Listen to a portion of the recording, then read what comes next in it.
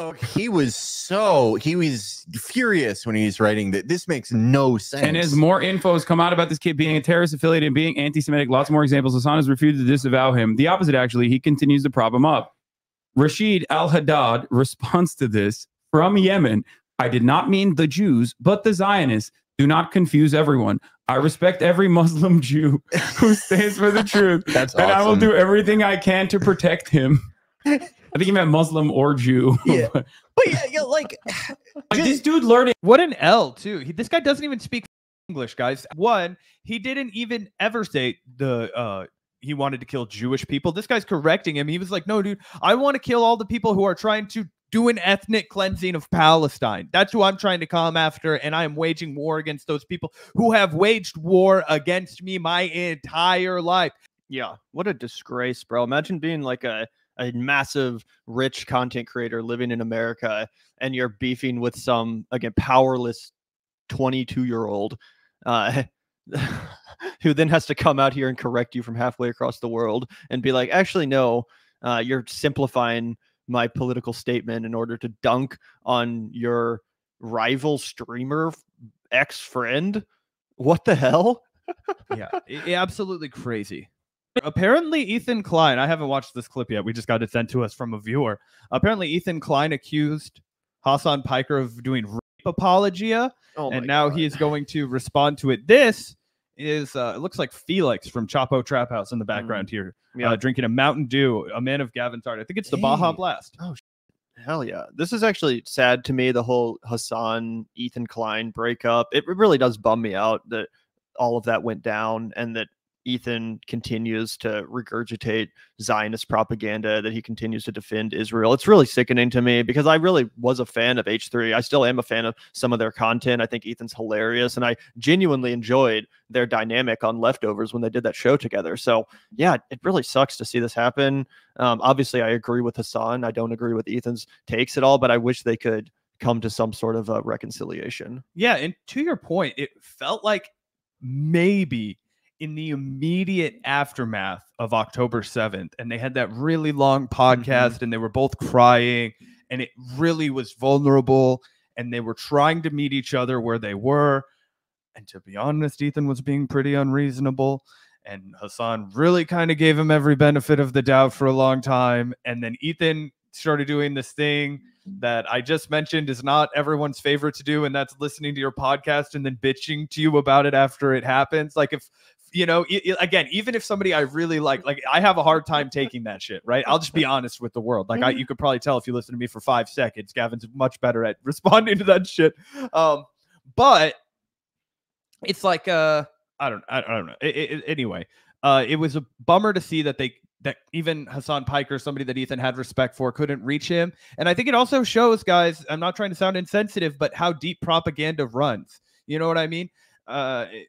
This is what the brainwashing of your whole life can kind of culminate in. And even if you are a good person, like, I know he said a lot of hateful things and I know he's espoused a lot of hateful beliefs, but I think deep down, Ethan Klein is just as likely as any of us to live a life of a good person. Now, he's a little greedy, blah, blah, blah, whatever, right? But he begs for donations all the time. I didn't want that to come out as anti-Semitic after I've clarified that for a second. The man's sensitive about that. But long story short is it's a bummer that they can never reach each other and that this is what their relationship has been reduced to. I completely agree, Gavin. Yeah, sucks. Let's take a look, though, because I imagine Hasan is at his boiling point. Ethan has been, posting about him on his Instagram story and acting like it was some crazy sin for Hasan to interview that, like, Houthi pirate kid a year ago or whenever that was, like, just stupid crap like that. And also, it seems like every time someone from Hasan's audience says something that Ethan doesn't like, it gets blamed on Hasan. And it's like, bro, Hasan is a massive live streamer. He has a huge audience. Obviously, there's going to be some bad apples. Obviously, there's going to be some trolls. Obviously, there's going to be some people that say, like, ugly things, but that's not that you can't blame that on Hasan in the same way that I wouldn't blame some gross comment on Ethan if it came from the H3 community. Yeah, that's stupid. I don't know. He's talking about Northern Lion. Yeah, he's talking about Northern Lion, yeah. The bald guy, the only bald guy. No, someone was saying that he called me a rape apologist for October 7, which I think is is not only incorrect, but it's also a weird line of attack when, you know, Israel. Haaretz recently came out with an article that the pro-rape protest that the Israeli rabid weirdos engaged in was actually significantly more violent than we had previously seen, and that they were actually literally with arms, like wearing balaclavas. They like violently apprehended the military police. Yeah, like that came out yesterday. The pro-rape protest happened where, you know, Israeli concentration camp guards at Sidi Taiman brutally raped a Palestinian to death. Numerous ones, but one that was like made it to the headlines. So it's weird. He played a video of you laughing at Kama talking about rape on October 7th and said that's proof. Yeah. What am I supposed to do in that situation? Sit there and be like, this unsubstantiated, one of the most well-documented, you know, acts of violence overall, where the least substantiated news coverage over it was met with like just no fucking resistance whatsoever, with the exception of like internal communications from the New York Times editorial team being like obviously Hasan, I haven't seen the clip, but obviously he wasn't laughing at the concept of like sexual assault. Obviously not. Like, how could you say that about Hasan? Clearly what he was laughing at was the ridiculous nature of that sensationalist propaganda, which very obviously was that propaganda. Come on, like how long do you have to be alive? How many wars do you have to live through before you realize how they roll out the same playbook every time to manufacture consent? I mean, this is like a freaking everyone should know this. Come on. No, this is a bridge too far for us. What the fuck are we doing? We're like dropping the ball on this, which kind of went nowhere. And everyone just kept repeating the unsubstantiated reporting on it as though these violent, barbaric monsters were just like breaching the Gaza boundary specifically to go and rape the beautiful Israeli women. Like it's repackaged colonial propaganda. Yeah, Israel has never offered like actual, like coherent evidence for this. Yeah, he also apparently thinks Twitch is liable for me interviewing a Yemeni teenager who's only known genocide his entire life. Like liable, like I'm doing pro-terror propaganda. Yeah. Are any Jews good? I like how he has to explain that to the guy. Like, wait, why would you be liable for interviewing somebody? Oh, that person did crime. Oh, okay. That's a crazy thing to say. Yeah. Yeah. And again, it's like, does that Houthi kid probably have a couple problematic beliefs? Sure. That wasn't the point of the interview. It wasn't a debate. It was like, hey, let's talk to this person who's lived a life none of us can understand or relate to. As Hasan said, he's been bearing witness to actual genocide for the entirety of his lifetime. Yeah, maybe that would radicalize you in some unfortunate way. That's not what the interview was about. It's not like Hasan had him on there to say, hey, bro, tell me about how awful the Jews are or something. Like, I think once or twice, or I'm not trying to downplay anything, but I think people point to like a few tweets from that Houthi kid where he said something anti-Semitic. And it's like, yeah, that sucks. I'm sure Hasan doesn't agree with that. Obviously, Hasan's not anti-Semitic. But that doesn't mean that doesn't just mean you can't interview anyone from a region where that ideology is unfortunately prevalent due to, like I said, radicalization. Of course, there's going to be a lot of people that hate Israel. Of course, that's the case in the Middle East, in the same way that they hate America. It's so intentionally self-absolving.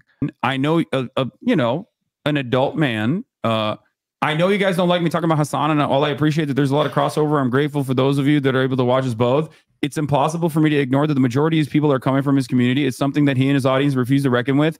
Hasan's whitewashing of that Houthi kid who said he wants to spear all Zionists to death was frankly disgusting. I don't give a that he's seen an episode of One Piece. I'd like to know why he's hanging out with. Sorry to pause it again, but apparently the Houthi kid didn't even say anything anti-Semitic. He just said anti-Zionist stuff. Yeah, right.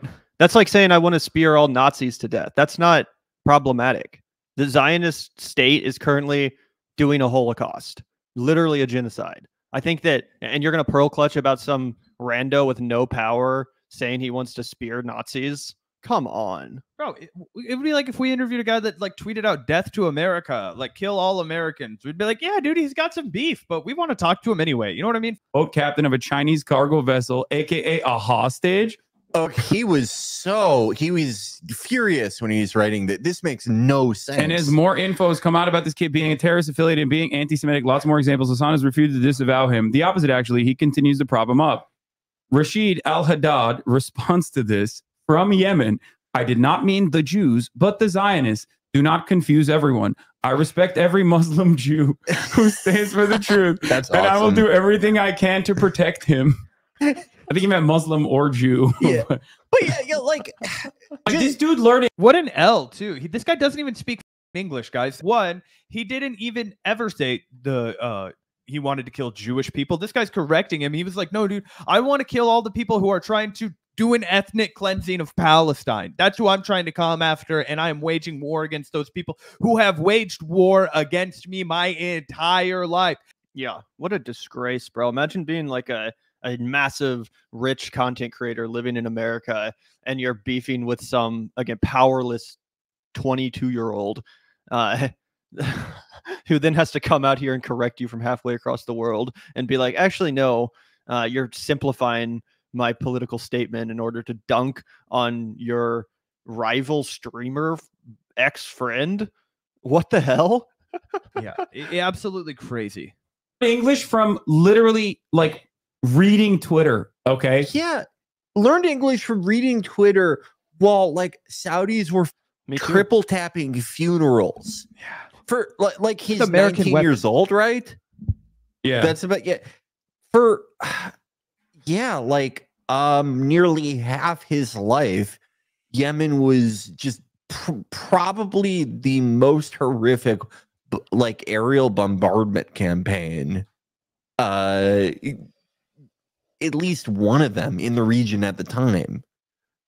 Sorry, he didn't go to your fucking specific Twitter page, Ethan, and figure out the exact HR pro thing to do.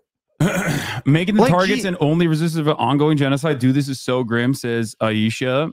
And I thought that was like poignant, but also kind of crazy to just like really imagine a world where like you got a dude, everything he's known is like death and destruction. Okay.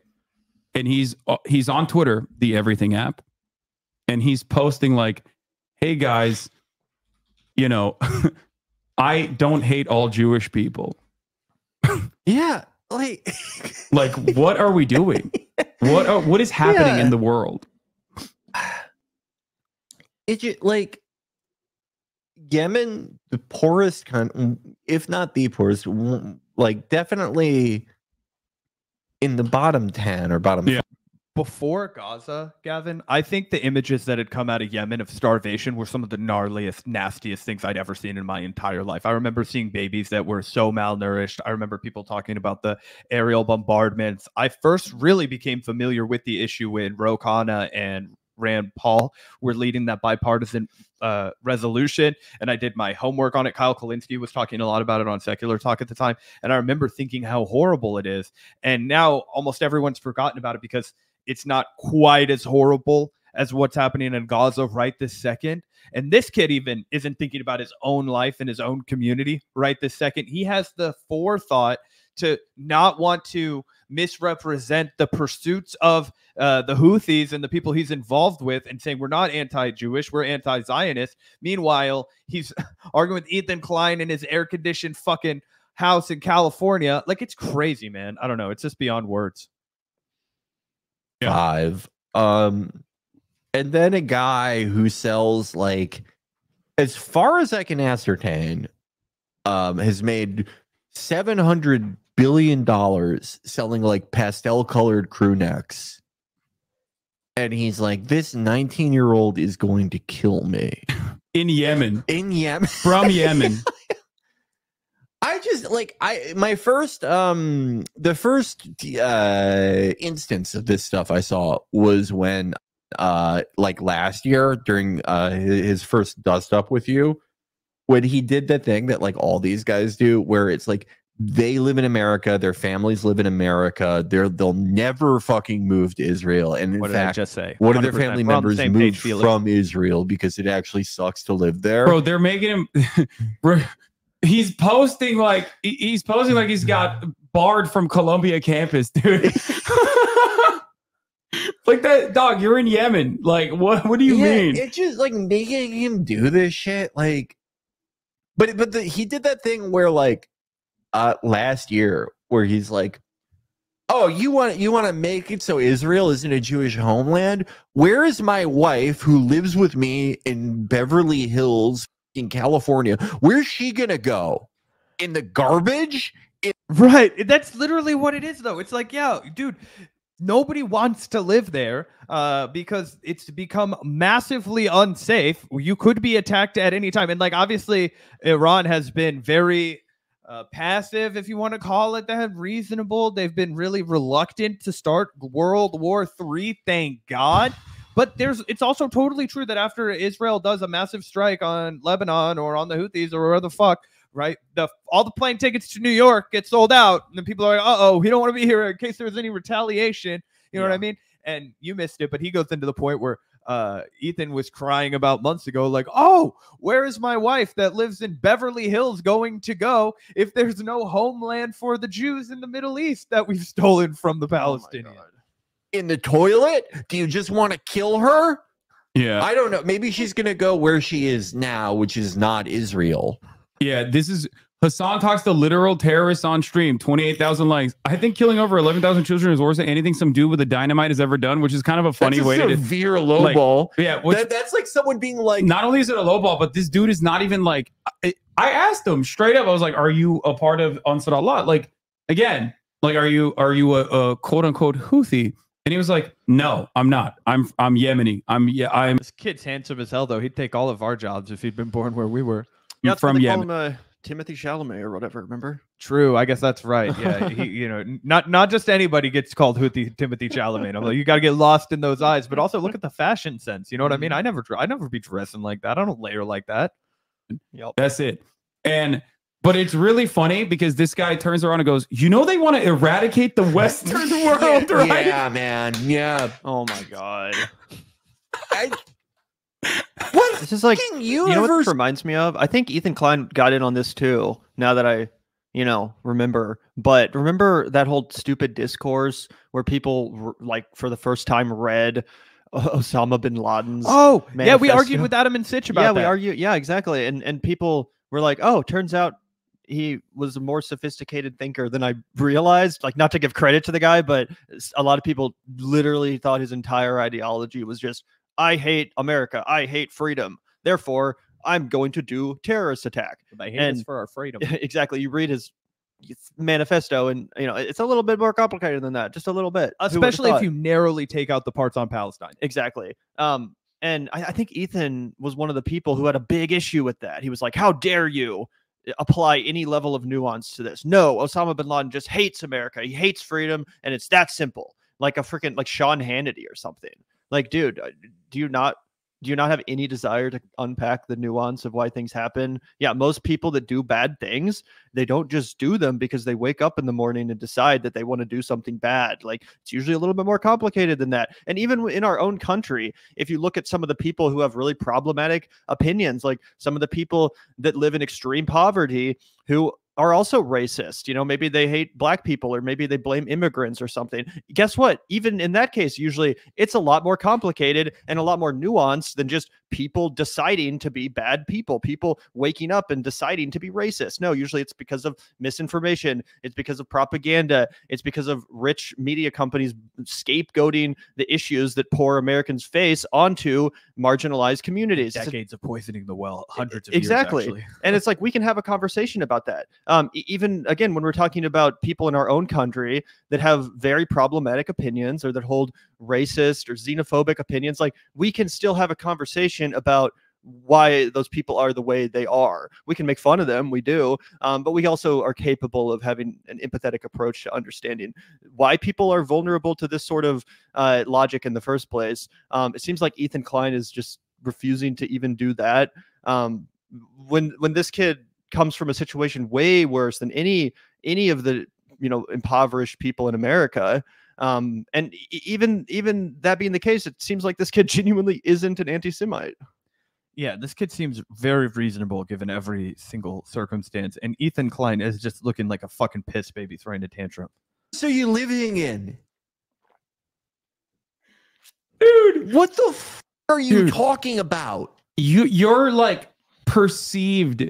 He wants to eradicate the Western world and you're laughing. It's like it's there is nothing funnier than this.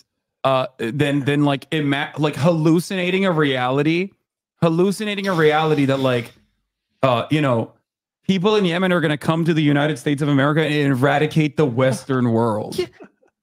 They have one, like, what's the fucking, you're the plane nerd, what's the one plane they have like one F5 that doesn't really run most of the time. If one F5 destroys all, not just America, England, the Western world, Germany, like the whole EU. If one F5 does that, then like okay, then we suck.